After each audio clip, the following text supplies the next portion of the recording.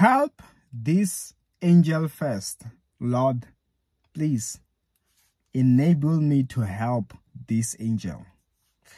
Hello everyone, it's Ishmael and your priest, and I welcome you to today's video. Listen, I have come to a realization that we are not doing ourselves a favor when we are being stubborn or ignorant or arrogant. That is not faith. Sometimes you can be deceived by your own self, or let me not, in fact, this word is much beautiful. You can deceive yourself.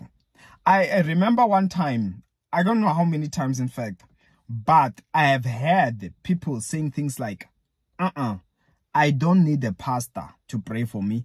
I don't need nobody to pray for me. If God can hear them, he can hear me too. And then I knew that that was not correct.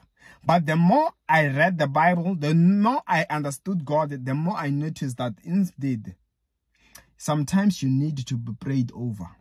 Hence, even Paul, when God struck him and he was blind, chapter 9 of the book of Acts, he told him to go to Ananias to pray for him to regain his sight. God did not heal him himself. He used somebody. So you see, God has reasons. That is why the moment you start to be stubborn, you'll be like, but God has, you will miss it.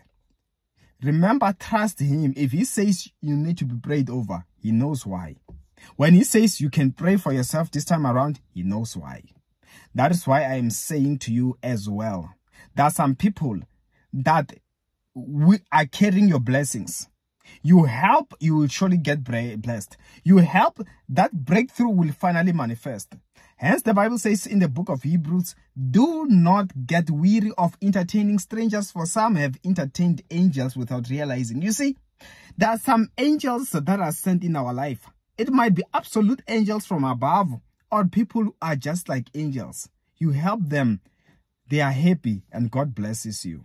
Therefore, may you help each and every angel that is carrying your blessings. May you not miss them. May the grace be sufficient for you to know, even if you're a stingy person that is stubborn, but for that moment, may there be change of heart and you ask yourself, how did I help? Normally, I don't help people. I don't help strangers.